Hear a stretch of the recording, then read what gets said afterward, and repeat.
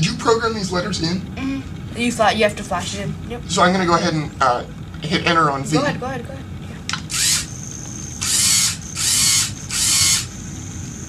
What's it doing now? It's making holes. Okay. And you would have to actually press space. Okay. Where's space there? I'm going to find it. Right. Oh, that way. Just past A. Yeah, go ahead. You can press enter. Space. Okay. Oh, that's amazing. Oh, yeah. You can press enter or space again. And it's feeding the paper through. Let's see. Let's try doing a D. Oh, actually, the paper is kind of moving up, so yeah, let's do a couple more spaces. Enter, enter. Yeah. One more. Oh, one more, please. Yep. Yep. Perfect. Yeah. And you can go free. Okay. So now, what letter do I have here? All right. That's D. I'm gonna try D. Go ahead. Shubham, what is it using to punch the dots in the paper? Yeah, it's. What is it actually doing there? It's the pin that we got. So there's actually one pin. Yeah. That is moving around. Now, why don't we have to calibrate it with a number of degrees for each cell, or is that just what you do initially? Yeah, that's what we have to do for the mother code. Oh, I see. Yeah. I see. But this is all done. We're doing that one again. Should we space it out? Yeah, let's space. If you could try making that letter again. Yeah. Let's try E. Is that okay? Okay, yeah, go for it. So that's the E. Yep. You feel it? Yeah, and it's a little bit faint, so it could be much crisper than that. But that is perfect. That is a Braille E. You have exacted the spacing for a Braille E. Yeah, sorry if it's a little faint. We could try to make the paper a little.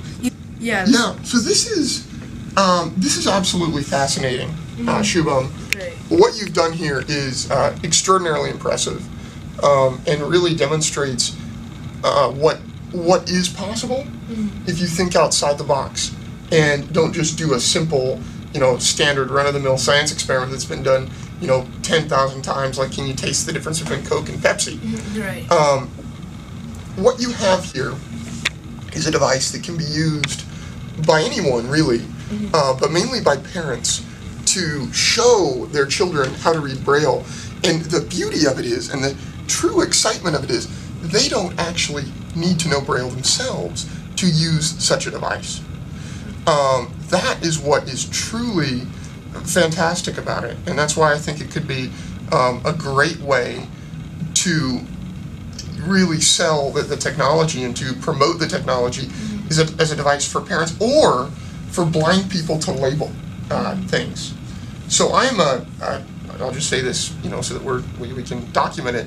I am a totally blind computational chemist, about a year and a half away from my PhD, so I've done a lot of stuff with technology, and I'll tell you, and I've used a lot of accessible technology, this is by far the most innovative because you've developed a three-dimensional, a printer that moves around, a Braille printer, a Braille embosser that prints on a nice roll of basically receipt paper, and using simply a Lego kit and a couple of parts from Home Depot that are very inexpensive.